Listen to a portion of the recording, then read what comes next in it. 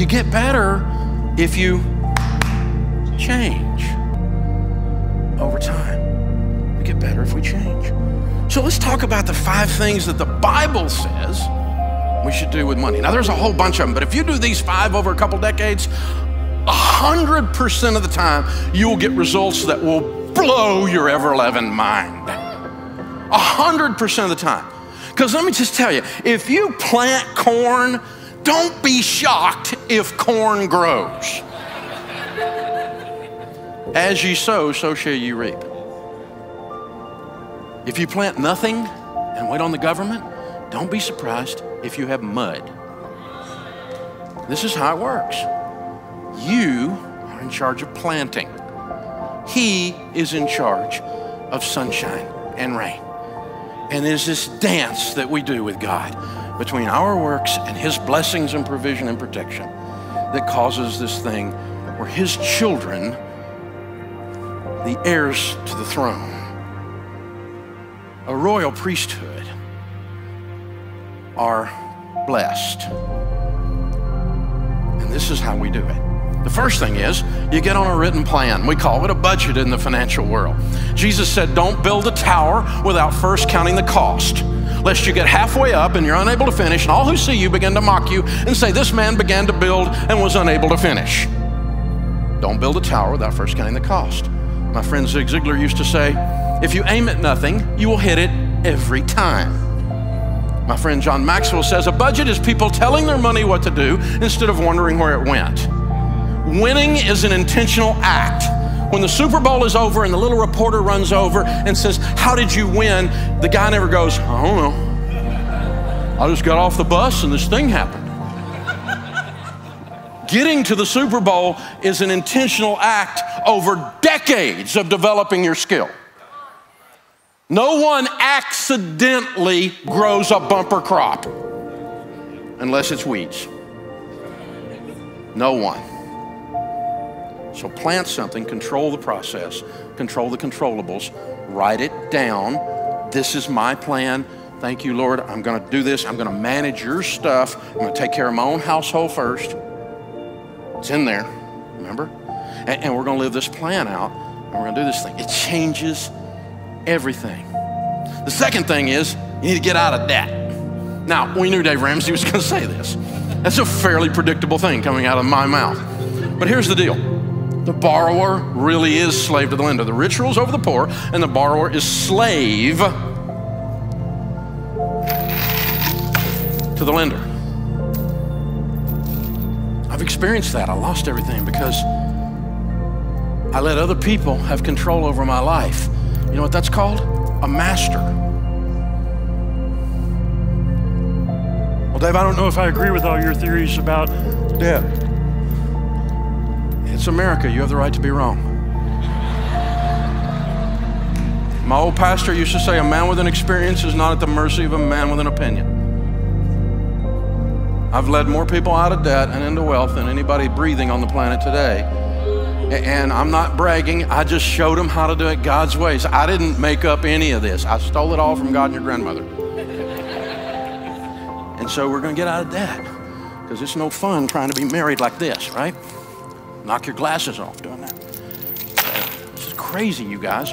We're walking through our lives where all the money comes in, all the money goes out, and only the names are changed to protect the innocent. We make tons of money and we have none, and we can't figure out why. I know why. You gave it all to a financial system that's designed to take it from you. You surrendered it. And we've got to stop. So I quit borrowing money. Period. For anything, for any reason. And this weird thing happened when I didn't have any payments and I made an income. I had money. It was so strange. And then when I got money and I bought an asset that created income that I paid cash for, I got to keep all that. There was no payment, except for what the government takes, but I mean, there was no payment. And it was an amazing experience. And the first few years were tough because, you know, there's stuff I wanted to do and I didn't have the money. And I had to learn this magic ancient word called no. Most people don't know this word. You press your tongue towards the roof of your mouth, you release air. No, it's tough. You're not allowed to say it in our world anymore. It's politically incorrect. So, what I did was we got the scissors out and we said, no more. I'm not going to play you guys' game anymore. It's time for a plastectomy. It's time for plastic surgery. Citibank, what's in your wallet? Money. American Distress, thank you. Discover Bondage. Bank of America. Oh my gosh.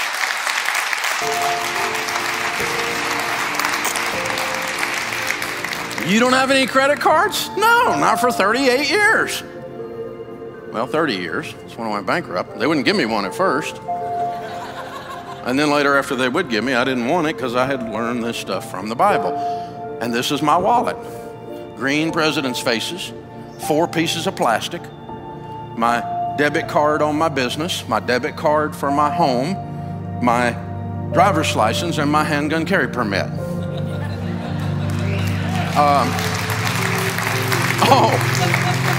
Rednecks in Oklahoma, I see, okay. I had a guy call me on the radio and he's like, you're gonna kill me. My truck payment. I said, how much is your truck payment? $763. You have a $700 truck payment? Yeah, I said, how much is your house payment? I live in a double wide, $550. I said, oh man. I said, dude, if your truck payment is bigger than your house payment, you might be a redneck. The borrower is slave to the lender. You got to sell that truck, dude. It owns you. You don't own it. It sounded good at the time. And you and I both know the reason you called me is you just wanted somebody else to say it out loud with you, who's also done stupid, because I know what stupid looks like. Son, that's stupid. That truck's got to go. You're saying I got to sell my truck? I said, what'd you just say? Of course I said you sell your truck. I didn't stutter. The thing owns you, man. This is crazy. Get you a truck that you can own instead of it owns you. This is just crazy.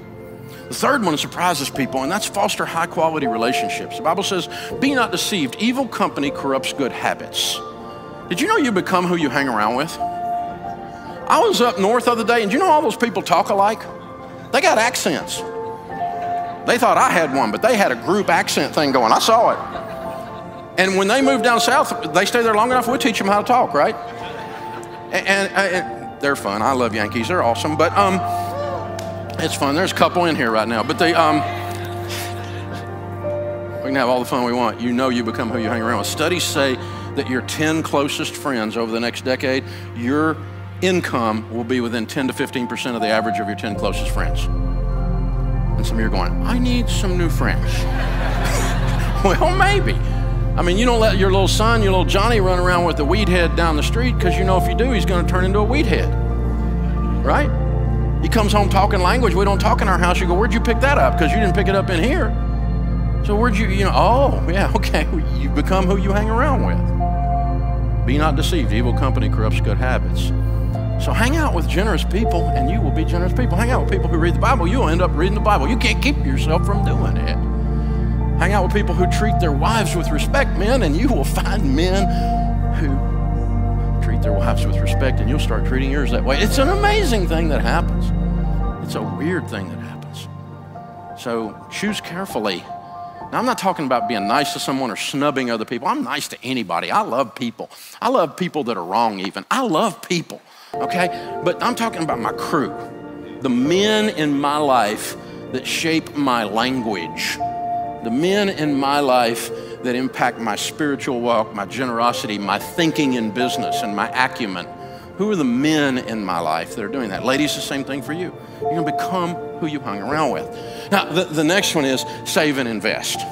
See, if you don't have any payments and you got a plan, the first thing you're going to want to do is save and invest, because in the house of the wise are stores of choice food and oil. And the rest of that proverb says, and a foolish man devours all he has. If you spend everything you make, biblically speaking, you're a fool. I didn't say it, God did. Don't get mad at me. But I have been a fool. Big red arrow. Fool, fool, fool, fool, fool. I know what being a fool feels like. It feels like being broke, because I spent everything I made. Because I've always been able to make money. I just wasn't able to keep it. I always thought I could out-earn my stupidity. And I tried it for a long time. It doesn't work. Save and invest. You're saving for an emergency fund first, Save 3 to 6 months to get ready for maybe something like a what? A rainy day. Visual aid. 2020.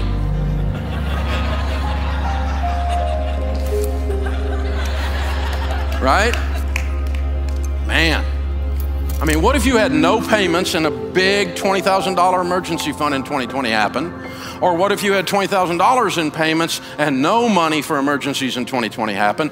Do you have two different results? The answer is yes. In the house of the wise are stores of choice food and oil. And then that leads you to the position to be incredibly, outrageously generous. It's hard to be generous when you're broke. You can be generous and smile and open the door for somebody. But I'm talking about writing a check to feed hungry babies. I'm talking about buying a single mom a car. I'm talking about you can reach over and pay somebody who's struggling's light bill through the end of the year. I'm talking about outrageous, even sometimes spontaneous generosity.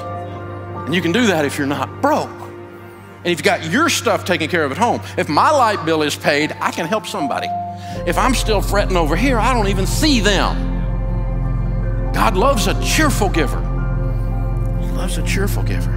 So I want you to try this next time there's a holiday, maybe Easter or Thanksgiving or something like that, and you're driving to grandma's house with the kids. Now you're gonna go have a big feast that day, but on the way, I want you to do something crazy. I want you to stop at the Waffle House. Leave the kids in the car, the motor running. Pull up in front of the window so you can see inside and the people in your car can see inside. I want you to go inside by yourself, leave them out there, they'll be running their mouth anyway. Kids, put the screens down, watch this. Go in there, have a cup of coffee at the counter. She'll come to the counter, she'll pour your coffee. This is Thanksgiving morning. You know who's working on Thanksgiving morning? At Waffle House. Pay for your coffee, and I want you to take 3 or 4 of these Uncle Benjamin Franklin pictures, $100 bills, and I want you to slide them on the cup and slip out. Go out in the car, tell the kids, hey, watch God work. Watch what God does when he shows off.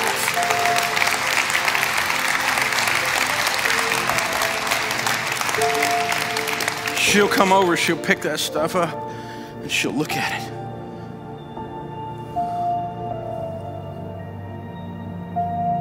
She wonders if it's a trick. Because in her life, it's been so long since anything good has happened to her. And then when she realizes it's real, and then even if she was in church that Sunday or hadn't been in church in 20 years of Sundays, 100% of the time the human spirit can smell God's spirit. She knows what's going on. And 100% of the time after she does this, she'll go. And then she looks one more time and she realizes no one's looking and she has no idea there's a family with a 6-year-old sitting in a van watching her inside whose dad or mom just pulled this idea off. And the 6-year-old's life is being permanently changed while he watches this. And she goes into and does a Snoopy dance.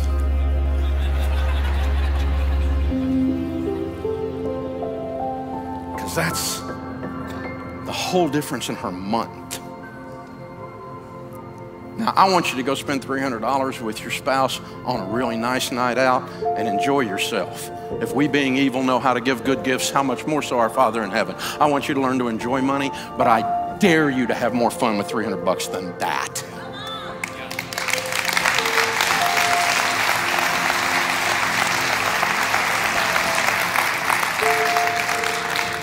So to the extent you're not outrageously generous because you're in debt and haven't saved money, and you're not on a plan, and you hang out with selfish people who are worried about their Instagram photo, any one of those 5 things that's not there, or any 5 of those 5 things that's not there, it's time for all of us to get a little better and change. Makes God smile when you do. He loves you. He's crazy about you.